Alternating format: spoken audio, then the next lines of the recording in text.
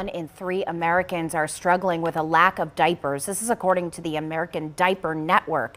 And Mainers have not been spared by the shortage. The cost of diapers went up nearly 10% last year and continues to rise.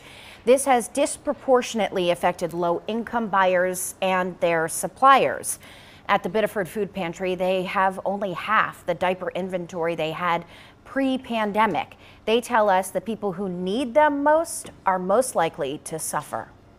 We're serving the most needy people of our community, and the price increases affect them first. Those are the first people affected, and then they come here looking for help, and sometimes we can help them.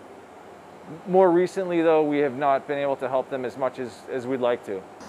The Biddeford Food Pantry asks that anyone with excess food or diapers could donate to their local pantry or supplier.